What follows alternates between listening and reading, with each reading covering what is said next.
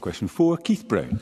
To ask the Scottish Government what recent discussions it's had with colleges and trade unions regarding pay in the further education sector. Minister Graeme Day.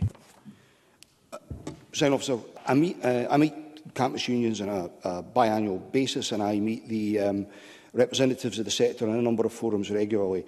Across all my engagement with the sector, I continue to make it clear that while the fiscal context remains exceptionally challenging for both the Scottish Government and the college sector, my expectation is that management and unions will continue to work together to make every effort to reach a settlement that's both fair and affordable. And we have, at least appeared, to have been seen progress towards that on a number of occasions over the last 18 months, only for that progress, regrettably, to stall.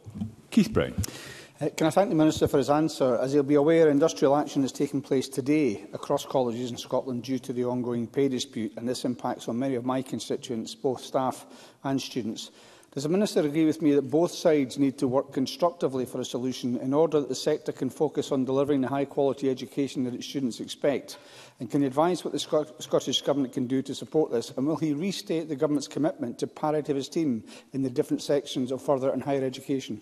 Minister. You can take our intent on parity of esteem as a given. Whilst I absolutely respect the right of trade unions to take industrial action, I remain concerned by the impact this period of industrial action will have on our students. That's why I'm encouraging both sides to come to a resolution.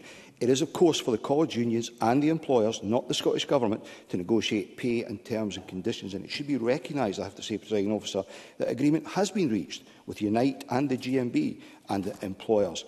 I'm going to continue to engage with both management and unions, as and where appropriate, in the hope that they can reach a settlement that is fair and affordable. And I have to say, to discover, as I did yesterday, that there are currently no plans for the two sides to get back round the table in the wake of the present action is deeply disappointing, to say the least. Thank you. Question 5,